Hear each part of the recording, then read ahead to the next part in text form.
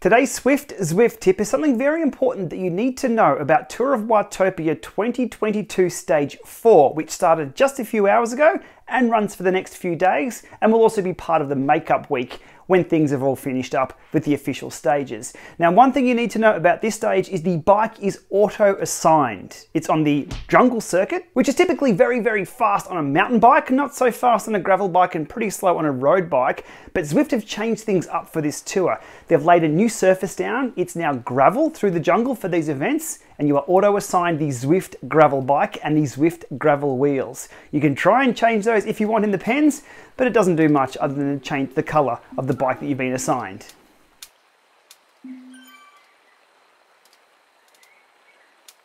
And another thing to note is it's very, very dusty on this stage, so you might not see much up the road. Your frame rates may drop a little. Oh, hello, buddy. You got something for me? Right on? All right, thanks, Maxie. So, all right, we've got a special guest today. So, Max is joining us as well. Maxie, you say everybody, Tour of Watopia Stage 4? Everybody is to the side. Stage 4, that was? Yeah? I go turn. Yeah, you can have a turn as well. Okay, it's Maxie's turn, I better go. This has been today's Zwift tip with a special guest, Mr. Maxwell Miller, who also loves bikes and ride-on thumbs.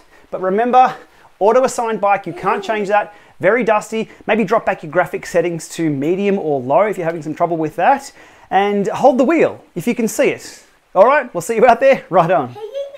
Oh, thanks, mate, again. Ta.